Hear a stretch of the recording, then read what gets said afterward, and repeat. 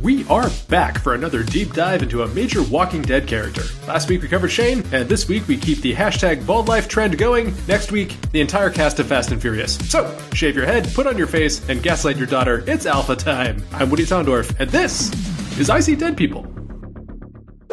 So who is Alpha? Well, she's the ruthless leader of a human skin-wearing group of survivors that make Jim Jones look like Mr. Rogers. Along for her ride of terror is her daughter Lydia, right-hand man / Slipknot cosplayer Beta, and a ragtag horde of desperate followers and walkers alike.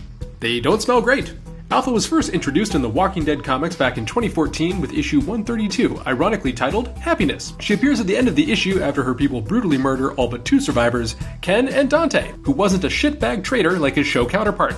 Alpha marches to Hilltop with her new prisoners and offers Maggie a trade. Ken and Dante for her daughter Lydia, who Jesus had captured and imprisoned there. Maggie agrees, Mel Kiper gives the trade an A- for Alpha and a C+ for Hilltop, and Lydia returns with her